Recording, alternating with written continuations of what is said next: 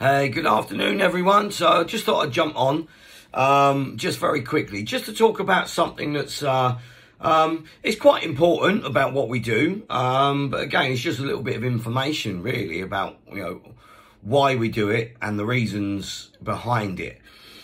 So I'm a little bit hoarse today, so I've been teaching a fair amount just recently, so my voice is starting to go. So I feel all right in myself, but the voice, like I say, is going a little bit. So the subject today is bowing and the reason why we bow. There's a few things. So, first one is literally when you come up to the dojo, regardless of how your day's been, whatever you've done, whether you've had a bit of a rough day at work, or you've had a rough day at school, or something's not gone quite right, and you're trying to juggle everything around, you're trying to juggle, the school run, you're trying to juggle your job, you're trying to juggle, doing the weekly shopping, or you're trying to juggle, getting backwards and forwards to work or school or whatever it is. What I want you to try and remember is to forget about all the crap that goes on throughout the week. So when you turn up to the dojo, I want you to be completely fresh.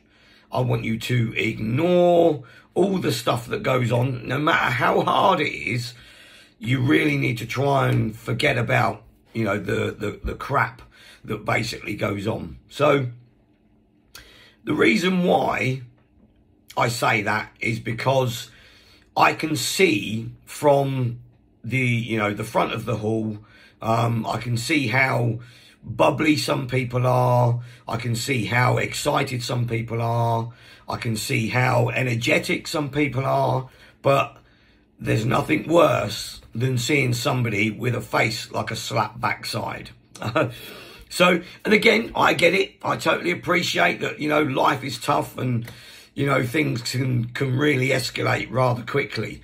However, that also brings the energy down of the whole session. So if I can see that someone's not too happy because they've had a bad, traffic experience on the way to class, or one of the kids has, they've said something, or they've upset one of your brothers or your sisters, or whatever it is,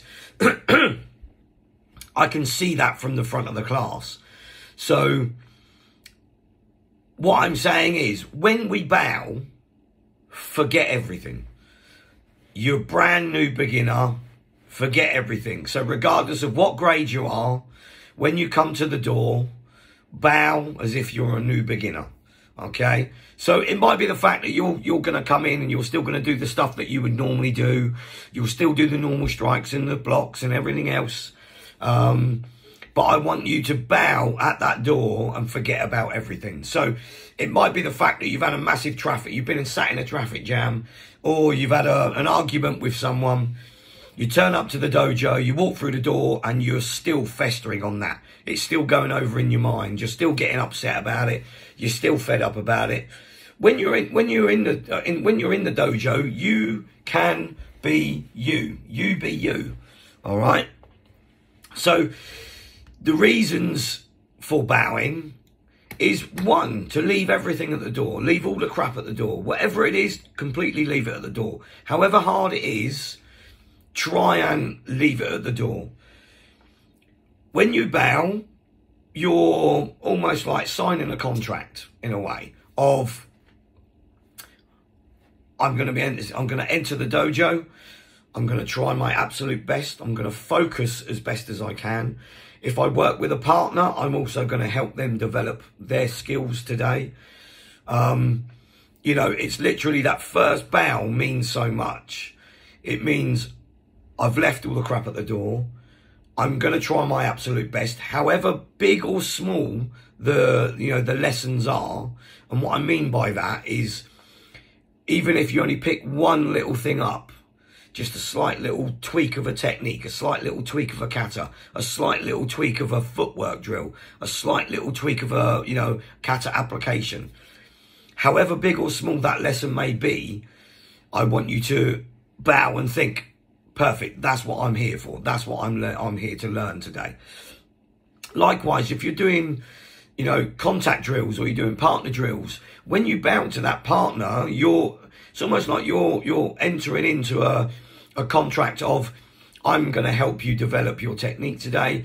Likewise, you're also going to help me develop my technique today. We're both on that same journey, whatever grade that is. It doesn't make any difference. We're both on that journey of self-development, awareness of trying to make our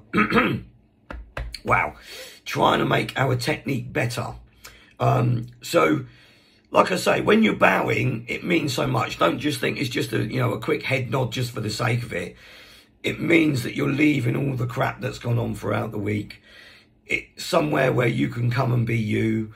You know, you're bowing, you're literally, it's somewhere where you can train, and you're training in the same area or same vicinity as someone else, just trying to be better, better themselves, be better at their technique, be better at kata, be better at sparring, be better at their flow drills, whatever it is. So that bow does mean so much.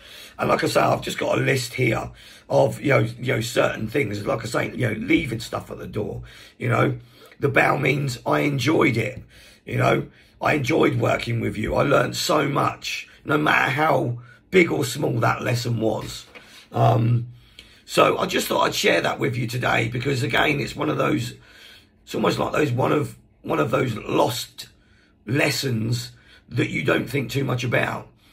Like I say, that small bow actually means so much. So so I thought I'd drop that in there today, because I know some of us have been having it a little bit tough just recently.